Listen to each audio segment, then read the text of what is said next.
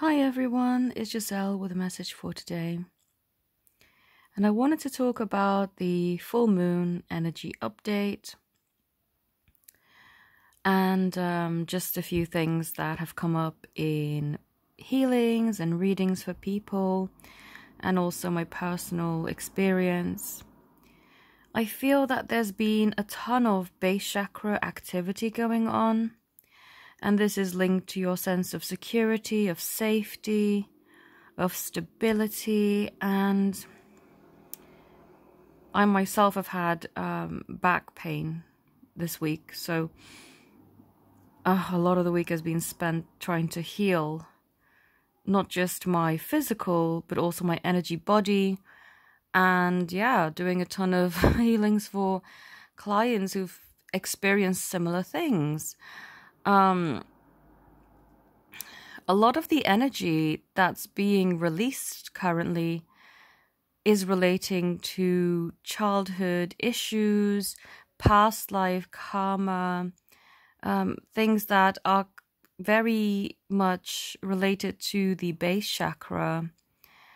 And a lot of it is about releasing old patterns in families and patterns in ancestral circles. You know, we may not always know what our ancestors have had issues with, but unless someone actively breaks these patterns and addresses them, then they tend to carry on.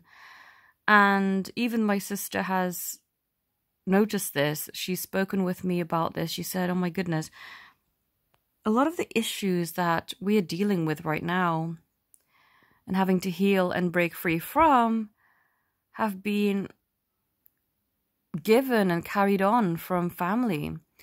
And she's even noticed that it translates into the types of partners that you choose and the types of romantic experiences that you have and friendships and family dynamics and all things like that. And of course, it feels uncomfortable and it's not something that you would like to grow and continue on in your life. So you have to be the one that breaks that cycle. And I have seen a lot of clients refer to this needing to break these patterns in their readings, and also asked for healings specifically to break free from that. And it's very uncomfortable and painful to have to break out of those patterns, because in order to break free from it, you firstly have to realize what it is that you're breaking free from.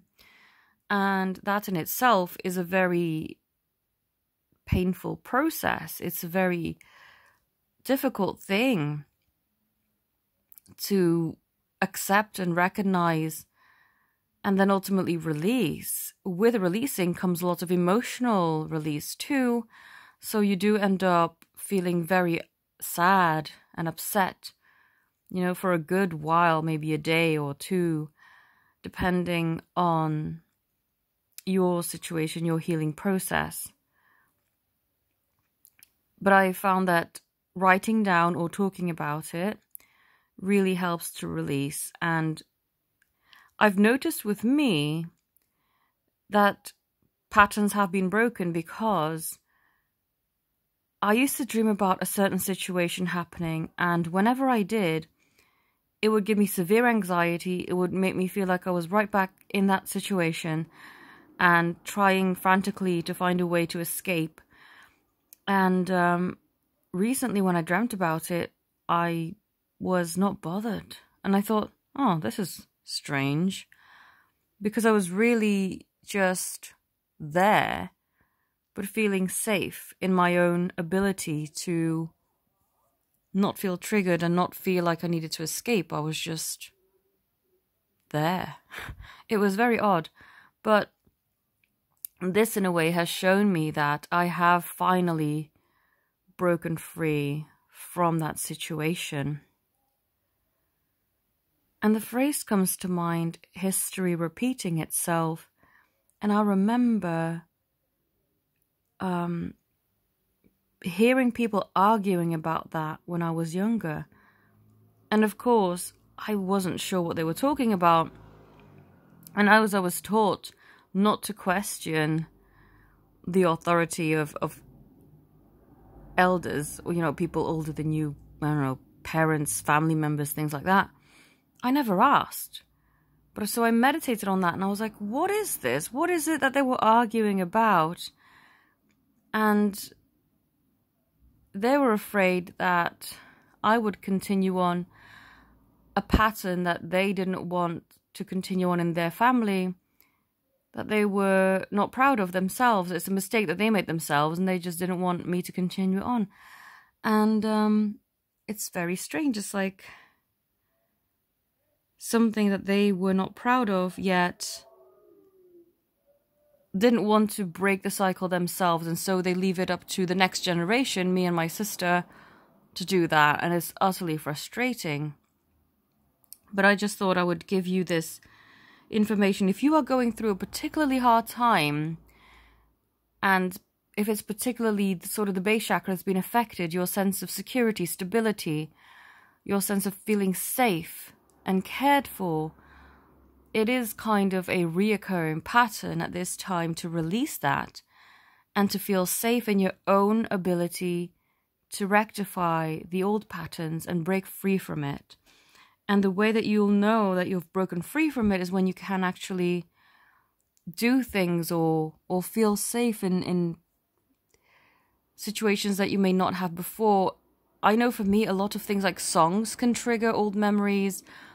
Watching films that I haven't for a very long time, that, are very much attached to the old situations where I didn't feel safe. I've been able to do that recently, and it's been very freeing and healing to do so, and to no longer have an attachment to those things that would trigger those memories. That those memories are only that, memories. They're not things that hurt you or can in any way further damage you. It's a very healing and freeing feeling once you're finally able to release that. I know people sometimes say, oh, I can't listen to a certain song because that was our song, me and my person or whatever, and it hurts and it brings up too many bad memories. Once you're able to free yourself from that and you're able to just listen and not have that attachment to it, it is a sign that you have released. And when you release, you are able to then receive something new. Either it's going to be, say for instance, you're on the twin flame path and you want your situation with your person renewed. It's going to be them returning, but in a new energy, in an energy that actually can work this time. Or if it wasn't to be, it's something better than what you could have imagined. Because not everyone who knows that they're a twin flame is on the right path to begin with. And I'm not saying that to be mean, because that was me in the beginning. I unfortunately attached myself to a false twin, thinking they were the one, and I started my journey on the path thinking, yep, this is it. Realizing they were a false person, having to let them go and just completely lose interest in the twin flame path altogether, completely letting go, until a couple of years later I did meet my person and finally was able to continue on my journey on the twin flame path, but this time for the right reasons and not for what I thought was something good, when actually it was a very horrific connection that was just not good, had really bad energy attached to it. And the person had very bad intentions. So I hope this energy update helps helps clarify for you if you've been feeling this kind of base chakra sort of shaky energy. It's made you question your journey, your self-worth, but it ultimately made you realize your self-worth through releasing the pain and the attachment to old fear-based energies. Hopefully this resonates for whomever was drawn to viewing this video. And if you were interested in getting any of my services, all my details are in the description box, link to my website. I am also offering some promotions, 25% off bundles of 4 healings, readings, and channeled messages. That's in the link on my community page. And also I'm offering a very limited offer for bundle questions. Normally bundle questions are £27.50 for 10 questions, or you can buy 3 for 2, which is you buy 2 bundles, £55, and you get the third free. So that's 30 questions for the price of 20.